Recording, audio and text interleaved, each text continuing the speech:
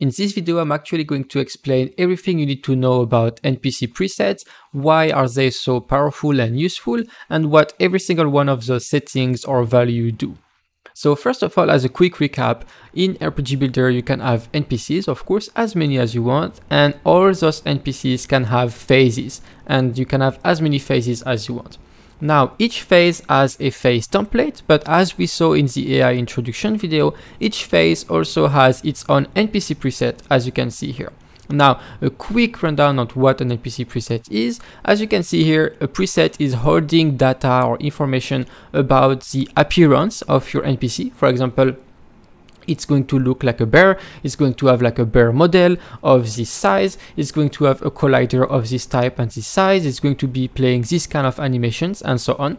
And NPCs, like I said, can have as many phases as you want, and each phase can have its own preset. So you could have a bear with maybe 2 phases, so the bear starts as a normal bear, and phase 2 it becomes even bigger, maybe it becomes red or something, and you don't need to do anything special. You can just create a new preset.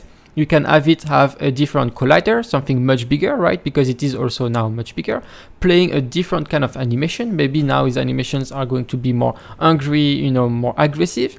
And you can just easily swap, seamlessly swap those presets out based on the current phase. So let's go through the details and the options that we have here. So first we have everything that's related to the visual, right? So the first field, as you can see, is simply a bear prefab. That's our model. You can see that it has no other component on it. We have no animator, nothing. RPG Builder is taking care of all that. But here we have our bear model. That's it. So if we wanted this to look like a bear, well, that's what we will do. Here we have a boar, and here we can even have, anything you want, skeletons and things like that. So you basically create your prefabs and you make sure to assign them in there. And that's how this NPC preset is going to look in game. Next to this, we have the position. So this is going to be the local position of this bear prefab when it is spawned inside your NPC. Because this bear prefab is not going to be used as a parent, it's actually going to be spawned as a child. So usually what I use this for is when I want to slightly tweak the feet position, or rather, the height of the bear. So because maybe sometimes with Unity's Nav Mesh system, the feet aren't exactly on the ground, and you can use this to very easily make it exactly how it should look. Now, very easily, you can also affect the size, or rather the scale of your things, right? So for example, here you see that the bar, I thought the base prefab was a bit too big, so I set it to 0.8, but here we could have maybe 2, 2, 2, and then we would have, a bear twice as big as the prefab. So this allows to never tweak the prefab directly, you just tweak the values here in the preset. Next, we have how the UI, or rather, the nameplate in this case, of this NPC are going to be in game. So first we have the NPC offset, or like the nameplate Y offset. This means how high from the NPC origin should the nameplate be. So when you look at your NPC, it's going to be 2.5 meters above. So you can of course tweak this to your liking, but this is very important because if an NPC is very big, you might want this to be a lot higher, right?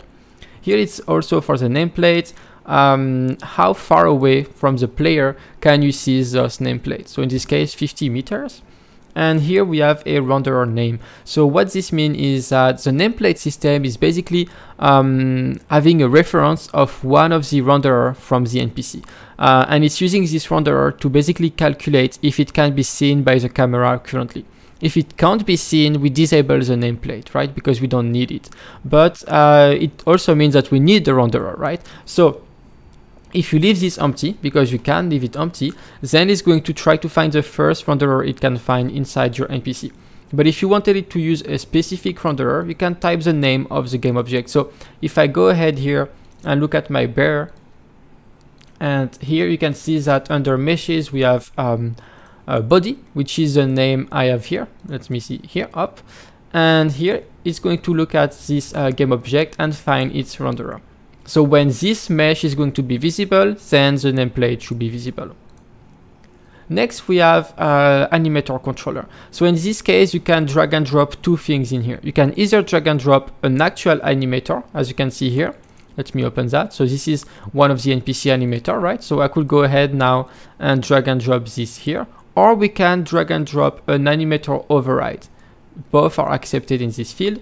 And as you can see here, this is an override of this animator. So we basically don't have to redo all of that. We just use this as is, but instead of playing the animations that are in that, all of those, we play our own here. We just override them. So that's really useful, but I'm going to cover this more and better in another video. Next, we have the NPC avatar. You can also leave this empty in the case that your NPC is not using an avatar, but in the case of the bear, it does. So this is found in the FBX, not the prefab, right? But you can find avatars in the FBX. So this could be a human, whatever, right? But in this case, it's a bear, and you can just simply drag and drop these. Below, these are just animator components.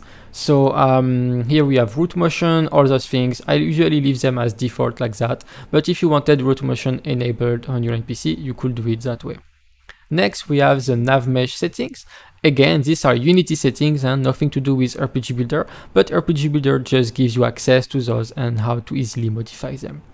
And next, again, Unity settings, not RPG Builder, but this basically lets you define what kind of collider should this NPC use. So you have a few options, and then for each of those, you have their respective options. So nothing really fancy here. And last, we have the distance max to interact with it. So let's say that you had an ally human, for example, like the merchant here, a few meters is fine. But if this human, or rather, if this allied merchant was now, I don't know, a giant creature, you might want to put something like 10 or 15, right? So because you can't really get inside it, so you have to make it possible to interact with it further. And that's where the power of those presets are, because you can very easily swap those, and you can create it now. For example, we could create the bear just like we did here, and we can now create all kind of different NPCs, and they can all use the same preset but have completely different values, right? They could even be allied, some could be an enemy to you, and so on. So that's pretty much how the preset system works. And yeah, that's all I wanted to cover in this video. So let me know as always on Discord if you have any questions, and see you in the next video for more information about AI.